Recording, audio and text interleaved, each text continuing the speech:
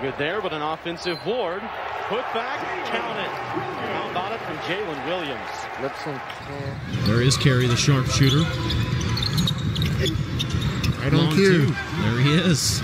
Right on cue. Yet Lipscomb needs some. Arkansas hoping to really get good bench production, something they really didn't feel like they had last game for sure. It's a nice move right there. Sajala showing what the skill set.